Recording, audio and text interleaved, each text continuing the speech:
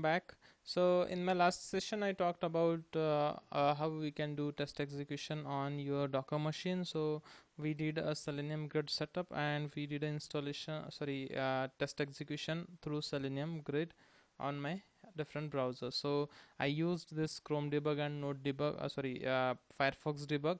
Okay, and why I use debug? Because as I said, if I'm doing any test execution, I will not see any UI. Okay, so if you want to see any UI of your test execution or what is happening on your Docker machine, okay, then what you need to do is you need to just get this VNC server. Okay, so if you go to this URL on realvnc.com, okay, so realvnc.com, so VNC is your virtual network computing system which will allows you to get the remote access. Okay, so what you can do is you can just download your VNC Connect.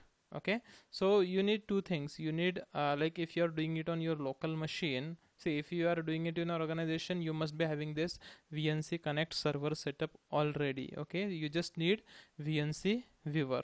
Okay, but if you are doing it on your local machine, or if VNC server setup is not done already, you just need to download this VNC Connect from here, which is your VNC server. Okay, VNC server for your Windows. Okay, so based on your operating system you can get it. Okay, so here you can get it for Windows, Mac, Linux, Solaris, X, so you can get it based on your need. So if server is not installed, you need to get your server first. Okay, and once your server is installed, okay, VNC server, because in order to view you need to connect to the server first. Okay, so once your server is installed, you can get the VNC viewer from here. Again, you can get it for different your OS. Okay, and you can get the respective versions. Okay, so you can just download the VNC viewer excuse me, and you can install it. The installation will be like both for your server and viewer.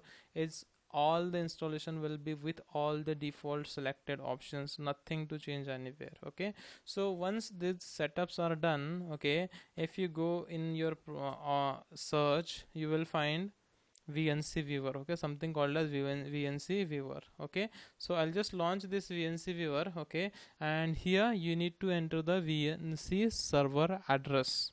Okay, where you want to connect with. Okay, and from where we can get this address, if you go to the same Docker page, okay, Docker Selenium page on Selenium Hub, Selenium HQ.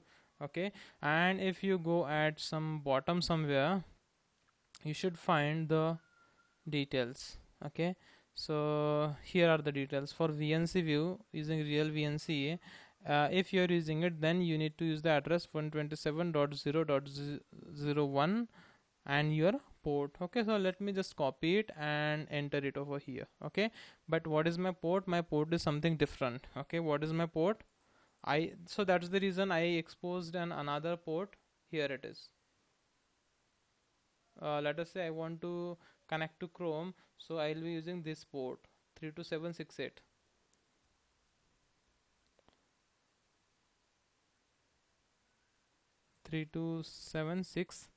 Okay, let me just hit connect. Now it is asking me for some password. Okay, and the password is present on this page itself. Okay, so that's some secret password. Here it is. Okay, when you are prompted, password is secret. It's in real secret. You just need to copy this secret and paste it over here, or enter secret simply. Just hit OK, and you can see now you are connected. Okay, and you can see some Linux symbol. Okay, so this is the place where your actual test execution will happen. Okay, see, this is where I connected to my Chrome browser. Okay, because my Chrome was running on this port. If I want to see Firefox, then I will again connect with this particular port. Okay, so you can do both the connections simultaneously, no issues. You can launch again another VNC viewer and connect both the or even you can enter it here itself.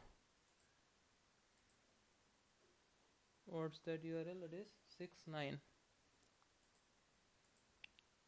It is 69. Okay, if I hit enter again my password is secret, and here you can see now I am connected to servers, okay, on my different with my different ports. Okay, so my test execution is going to happen on 6.8, okay, because I am doing execution on my Chrome. Okay, so let me go to, give me a second, let me close this 6.9. I don't want this.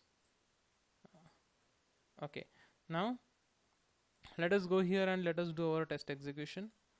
Let us right click, run as test ng test, and simply observe this your VNC viewer. Okay, so last time we didn't saw anything. Okay, and now this time let us see if I get anything, because my test execution will happen on this port. Now can you see the Chrome browser is launched? Chrome is being controlled by automated test software. It's a Chrome browser and it is navigated to automationtalks.com, and the title will get captured and the title will get printed over here.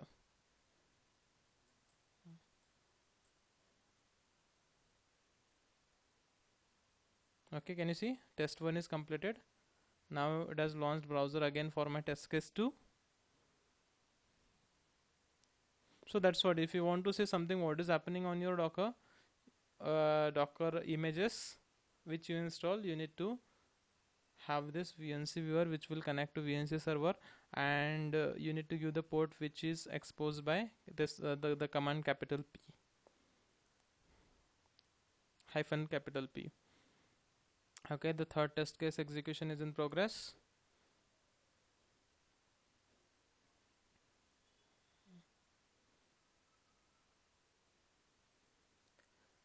Right, so that's it, all my 3 test cases are executed. Okay, so this is how we can execute the test cases. Now let us do one thing. Let me push this code on GitHub so that I can trigger a build from Jenkins. Let me log into Jenkins as well.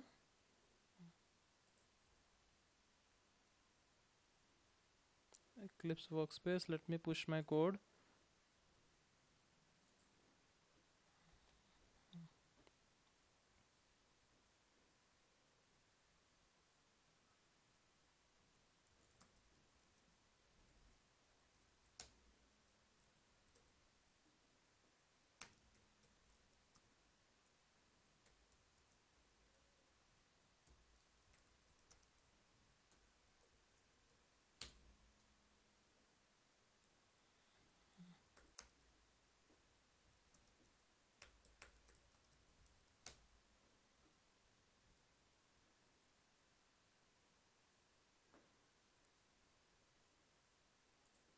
Let me go to my project dummy GUI1.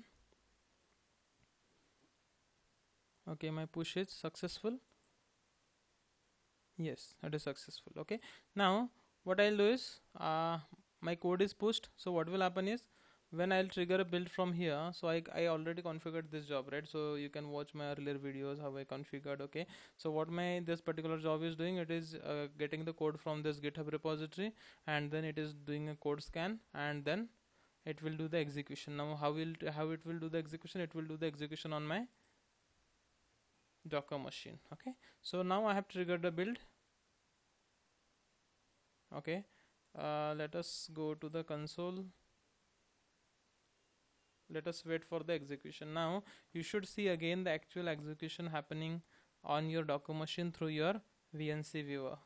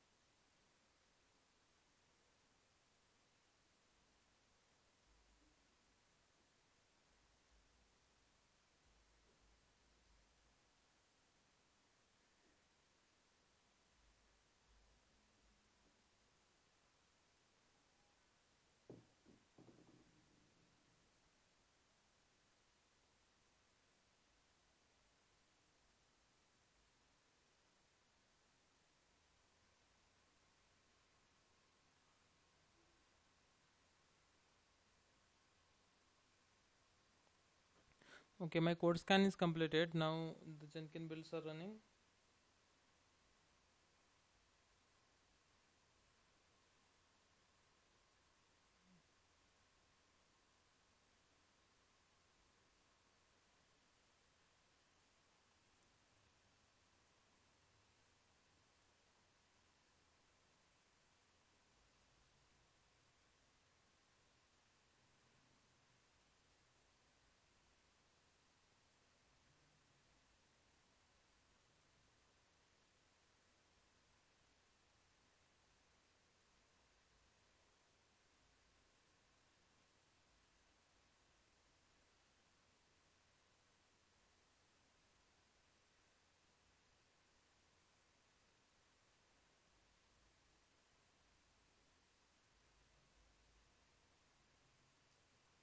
Okay, can you see the execution is started, and you can see the Chrome browser is launched on my Docker machine. We can observe it in VNC viewer.